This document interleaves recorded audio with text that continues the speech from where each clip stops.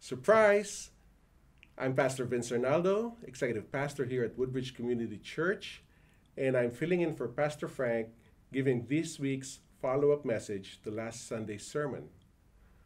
I was really challenged by Pastor Frank's message last Sunday. If you weren't here to hear it, just log on to the church website and listen to it there.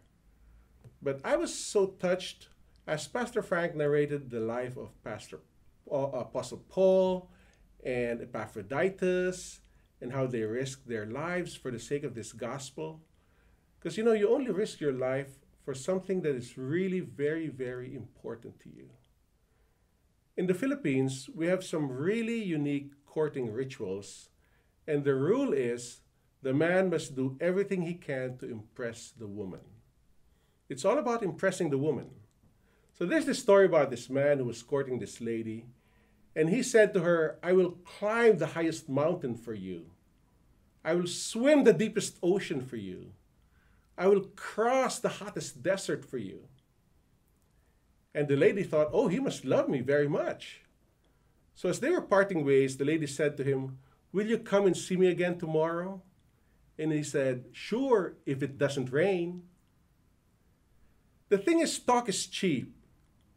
It's actions that really prove whether or not you really mean what you say. I mean, if we say we love Jesus, what are we willing to do for him? What are we willing to risk for him? What are we willing to sacrifice for him? If I say I love Jesus, what have I really done to prove it?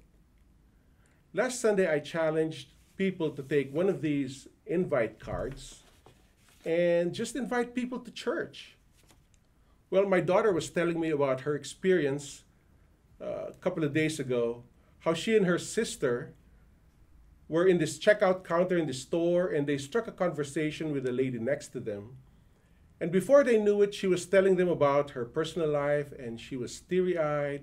And so they comforted her and invited her to church. They took one of these cards and handed it to her.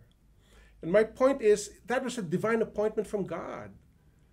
But if you're prepared to reach people for Christ, God would send people to you.